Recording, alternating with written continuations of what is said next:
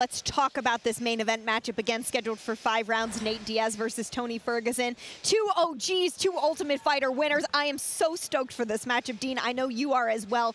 These guys have cardio. They have styles that absolutely drive fans crazy in a good way.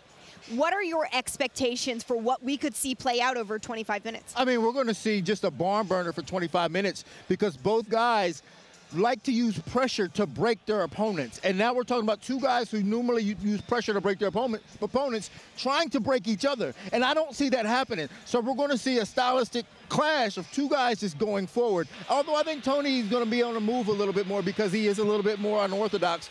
But, I mean, it's just a great matchup for the fans. Yeah, you're going to see volume, I think, from both of these guys. I actually one thing I really like about this fight is that it is at welterweight. I thought Tony Ferguson, being asked to jump up and fight Li Jingliang, a guy who's ranked in the top 15 in his first draw at welterweight, it was going to be a tough fight for Tony Ferguson. But I feel like now he's also fighting a guy who fought the majority of his career at lightweight division.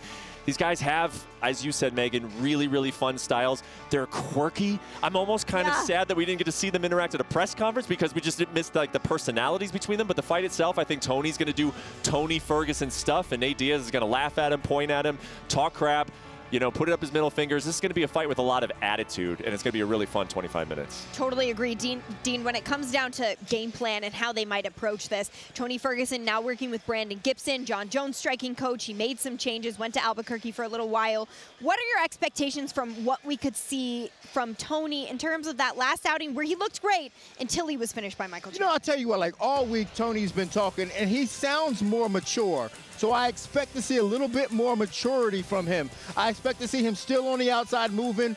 And if I'm them, I'm using leg kicks because Nate Diaz has been notorious for not blocking leg kicks throughout the duration of his career. So I'm standing on the outside using leg kicks and then just being as quirky, like Brett said, and make it uncomfortable for Nate just by being awkward and goofy. Yeah, I think the leg kicks, of course, anytime you're talking about Nate Diaz, and the wrestling. You know, Nate Diaz, that's why we were talking about he was going to have such a hard time with the physicality of the wrestler in Hamzat. We've seen him get out-wrestled in his career. He doesn't even really consider that fighting, you know. He's like, oh, wrestle me to a win. He doesn't really have a lot of respect for that. But if you're Tony Ferguson, at certain moments of this fight, you might want to turn to your wrestling because Tony Ferguson never has probably should have been able to do that a little bit in some of his other fights. He should turn to it here, especially in some critical moments, I think. Nate Diaz, a Brazilian Jiu-Jitsu black belt. We know he's no slouch on the canvas when it comes to a Jiu-Jitsu matchup. Not sure if we will see exactly that. But Dean, from a fighter's perspective, all right, you're ready to fight your opponent. You've been thinking about it for weeks now. And then all of this happens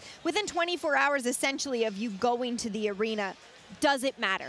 It does matter, but for these guys, I think it would matter in a way where it's better for them because I think they're fighting better stylistic matchups for them. They're fighting smaller guys and older guys and guys that they have more film on and have been watching for years. So a fight with these 2 guys, if I'm Nate Diaz or Tony Ferguson, I'm like, thank God, thank the MMA gods for making this happen because I did not want to fight Chimaev. So this is great for both guys.